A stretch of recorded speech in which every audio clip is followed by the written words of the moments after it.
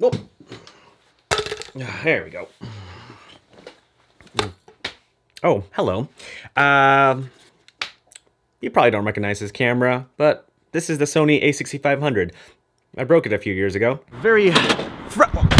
Yeah, still pretty painful. And I actually sent this out to get repaired, but the repair shop said, you may as well buy a brand new camera because it's gonna cost that much to repair it. And so I just held on to it. I was cleaning up the office, found this in a box, and I was like, you know what? I've never seen the inside of a Sony camera, and so I think I'll go do that. And so we're gonna open up a Sony camera and answer some of your questions. All right, let's get started. Does that make you feel weird when I like drop a camera like this? Oh, I'm making scratches on the stool. Oops. Well, it's kind of open already. Let's just rip apart the handle. Oh, it's like skin. It's weird. It's really weird. Ooh. This is where the battery would go and the SD card would go, and it looks like there's a lot of components on the grip side of the camera. And I do remember the grip being a little bit too hot whenever I was filming in 4K, and so maybe that's why. Okay, here we go. Let's oh, gosh, it's really tight.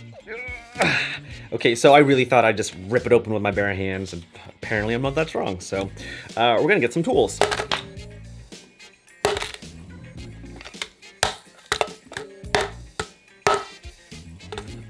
Break apart, man. The body is pretty tough, so I guess that's a good thing. Wow, there's a lot of scratches on the stool. I should probably buy another one. Well, maybe a hammer's not the right thing to do. Okay, so as I'm doing that, let's go ahead and answer the first question. Hey Sidney, what is up? First off, allow me to apologize for the terrible quarantine haircut situation that's going on over here. As for my question, it's kind of a two-parter.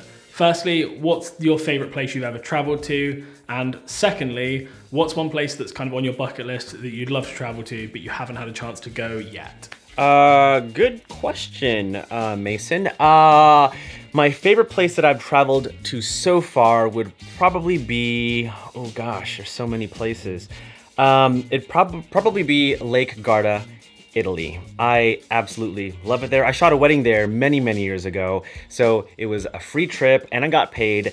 And so I took my wife along as a second shooter, and we just had the best time of our lives. And so we shot at Lake Garda Castle. I'll show you some of the photos on screen, but it was just one of the most beautiful places I've ever visited. And I definitely want to go back there again one day because I accidentally dropped my flip-flop, my favorite flip-flop, and it's somewhere floating at Lake Garda. And I want to retrieve it one day. As far as a place that's on my bucket list, wow. It's really hard to choose, man.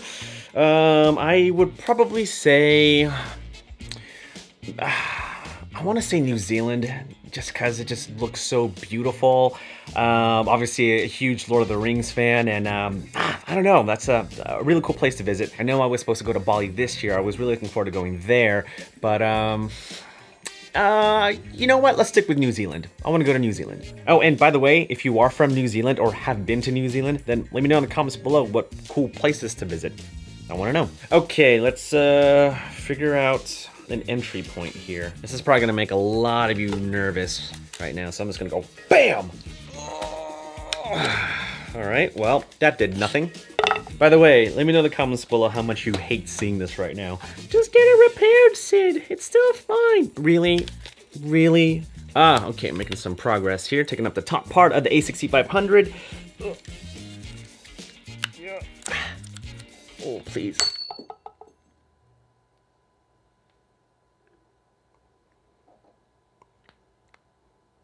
Yep, that's broken.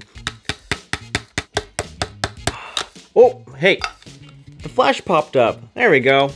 Progress. Okay, let's move on to the next question. This is a huge one for a lot of people. If you had to start scratch all over from the beginning and you didn't have anything, what would be the very first piece of equipment would you buy? What would you need first? First one. Nothing else. Just that. To start creating. That question was from Jeff. Appreciate that, buddy. Ooh, that's a good one. If I had to start all over, I had to pick one camera.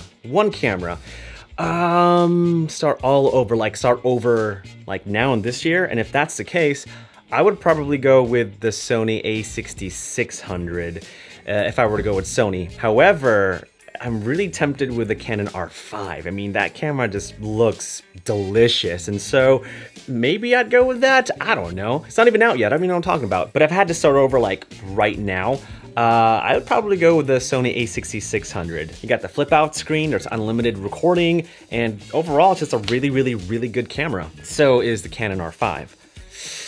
Ooh, one of those two. I feel like I'm just gonna have to just rip it apart. I don't want to hurt my hands though. Funny story, I went to a magic shop like years ago, and I wanted to buy this one particular magic set, and the guy said, "Hey, all right, let me show you how this works. Give me your hands." Oh, then he looked at my hands and said, "You have slender fingers." So I don't want to hurt my slender fingers. Okay, all right, it's starting to crack, Okay, here we go, it's starting to crack. Oh boy, I feel like I should wear gloves here. Here we go, 1, 2, oh, I'm gonna hurt myself. Hold on. All right, here we go. Slender hands are protected. Goodness, it even hurts through the gloves. Oh, oh, oh. There you go, just... Okay, next question. Hey Sidney, this is Jason Bullock. I love your content. Quick question about those who want to get into freelancing and picking up a few clients. Would it be better to brand yourself as your own personal name, such as, for me, Jason Bullock, or to come up with some company name, such as Bullock Films? Can't wait to hear your response. That's a really good question. I don't think it really matters. I mean, if you make content for YouTube, I would suggest just use your name because people want to know who you are.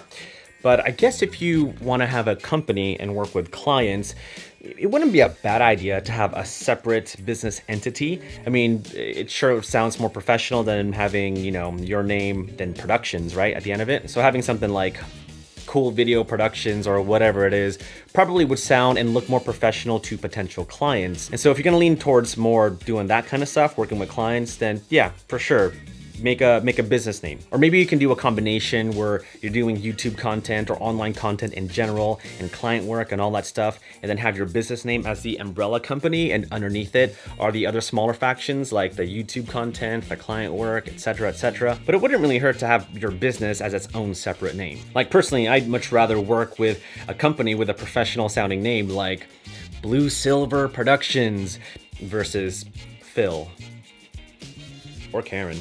Karen's even worse. Woo! Wow, look at that. Okay, all right, here we go, making some progress. We got the viewfinder right there about to be ripped off by my brute strength. Ooh, maybe not. Why would you do this, Sid? Why would you do this to your camera?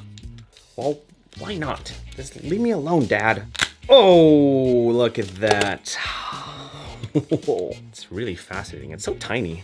Really tiny. I'm always looking at trying to get collaborations off the ground, and I'm wondering if there happens to be a base level of subscribers or views per month that you need before other YouTubers will take you seriously as a new YouTuber in terms of being able to launch collaborations, even if those other YouTubers are similar channel sizes. So I'd love to know if there's like a baseline threshold that you found that's required for starting meaningful collaboration with other YouTubers?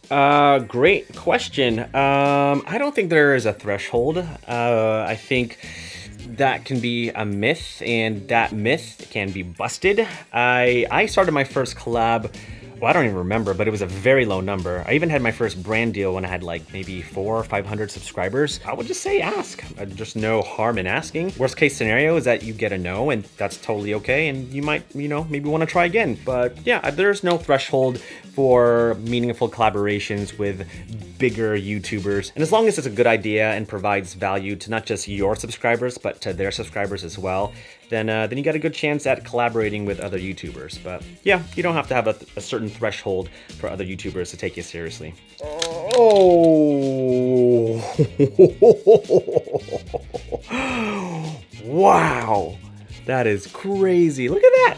It's like a little city inside. That's so crazy. Got the building, and there's the convention center right over there. Oh, I think we found the brains of the camera.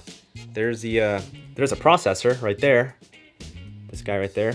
At least I think that's a processor. Wow, okay, and the sensor is right behind there. So see that? It's covered by these little shutters. So we're gonna take this apart and see what it looks like. Oh, I see I think I see the 5-axis stabilizer. Oh, that's crazy, it just moves. Oh, it jiggles. That is crazy balls. Okay, so it looks like the 5-axis stabilization is a lot bigger than I thought. Ooh. I'm actually bleeding. Oh, I don't know if you can see it. You see? Sensitive hands. I hope the people at Sony are watching. Probably thinking, we're not gonna support this guy again. Crazy, ripping out our cameras. Oh, so much. Oh. Okay, this is the, oh. Okay, so here it is, guys. This is the Sony sensor. Look at that. Wow. There it is. Get the light in there just to show there it is. There's the Sony sensor. And here is the IBIS. See that, how it just moves around? That's the in-body image stabilization. 5 axes right there. So that is how the A6500 is able to remain steady because of this stabilization. That's all I wanted to see. I just wanted to see the sensor and the IBIS. That's all. Look at that. Well, that's the video. Thank you guys for sending your questions. It was awesome to feature you in this video. And yeah, that is what the inside of a Sony camera looks like. The sensor, the IBIS, and the rest of the stuff. I should probably start cleaning up. Don't want to step on anything too sharp, but hey, thank you guys so much for watching. Hit the like, subscribe, and bell buttons down below so that you get notified of upcoming videos, because you never know what camera I might tear apart. All right, guys, I'm out, but I'll see you in the next video. Bye!